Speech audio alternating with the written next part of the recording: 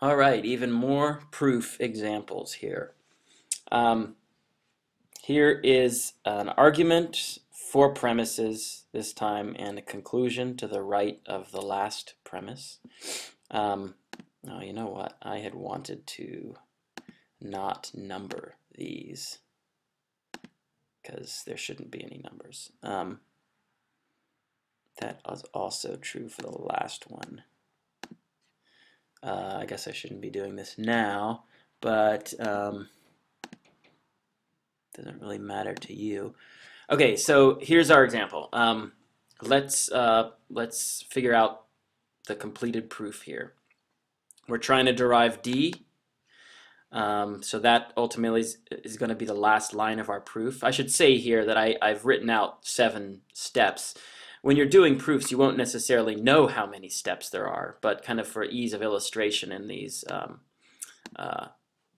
examples, I have gone ahead and done that. So strategy-wise, we're trying to derive a d. Here is a conditional statement where the d is the consequent of the conditional. So I could use modus ponens to derive the d if I had a by itself on a line. But I don't have a by itself on a line. I have an a here, but that's embedded in a complex statement, right? So again, the strategy I suggest is to start with either atomic or atomic negated statements and see how we can plug those in to anything else in our premises to derive some new line that will help us get to our conclusion. So let's start with the not G. You see, not G is the antecedent of this conditional on line 1. And if I have a conditional on one line and an antecedent of that conditional on another line, then I can derive the consequent of that conditional, in this case A or B. What rule is that? Well, you should know the rule by now if you've been practicing, but the rule is modus ponens. Don't get confused, it's not modus tollens, it's modus ponens on lines 1 and 4. Again, just because there's a negation, let's go back to these really quickly.